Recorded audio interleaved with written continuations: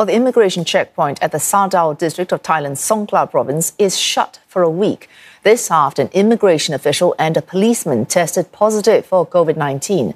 The checkpoint has been shut since Wednesday noon for disinfection. For more on this, our correspondent Saksith joins us live. Saksith, what happened at that border crossing?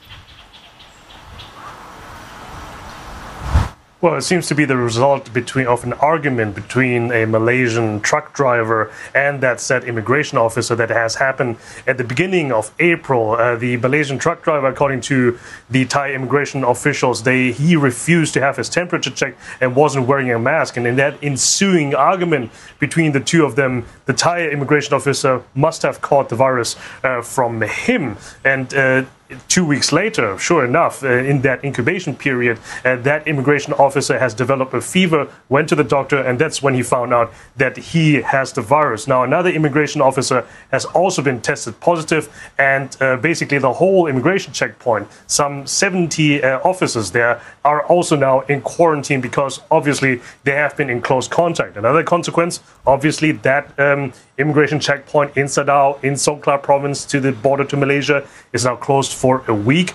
All Thais that were supposed to come in to that checkpoint have to go to other checkpoints, or another checkpoint that is about 50 minutes away from that in the northwest of that as well. Other border checkpoints also remain open for now, and that has been a development that we have seen over time already, that many Thais, thousands of Thais stranded on the Malaysian side that are working on the Malaysian side but couldn't come back to Thailand because of the border closures to contain the spread of the COVID-19 virus. But now, since the 18th of April, bit by bit, Thais have been allowed to get back into the country. Some 1,600 Thais have been allowed back into their home country, but they have to go into state quarantine either after the checkpoint or in their respective home provinces. And there are still many more Thais to be expected to come over to Thailand, but they only allow a certain number of Thais or people in general to come over the border. All right, Saksith, switching to some numbers we're seeing out this morning. Thailand's economy, like every other economy right now, under very heavy pressure because of the coronavirus pandemic. Of course, the tourist industry, a very big part of Thailand's GDP, 6 to 7%, and tourist arrival figures from March seeing a very steep fall. Tell us more about that. Yes, indeed. As you said, tourism is a vital part of Thailand's economy for quite some time now, and this is really taking a battering.